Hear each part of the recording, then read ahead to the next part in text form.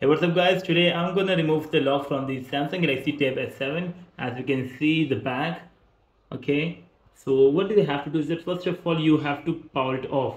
To power it off you have to press and hold the volume down and the power key like this. Okay.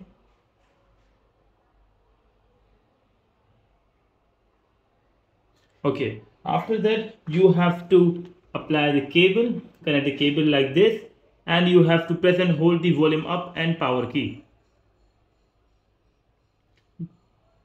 The cable should be connected to the PC or laptop.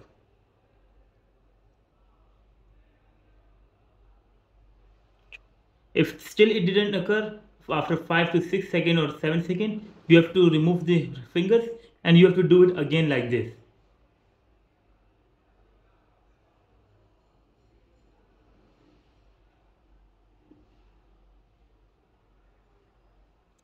Volume up, power. Hold. Volume up button and then the power, okay? You have to hold it like that. So the recovery mode is aware now, okay? Just like this, you have to tap on the power down button, sorry, volume down button until you are there to the vibrate and factory data reset, and then you have to press power button and again power down and power button. In this way you have resetted your phone. Now you have to reboot your system now. It will take a couple of minutes, so that's why I'm making it a little bit forward so you don't have to watch complete video.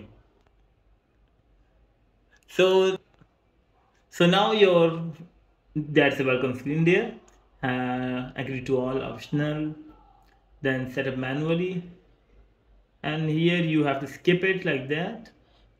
So now it has an FRP lock. If it has the FRP lock, then you have to go for the to reset the Google account. Okay, and a video for this thing is already in our channel. Okay, so for that thing you have to go to a link below. Until then, thank you so much and peace out.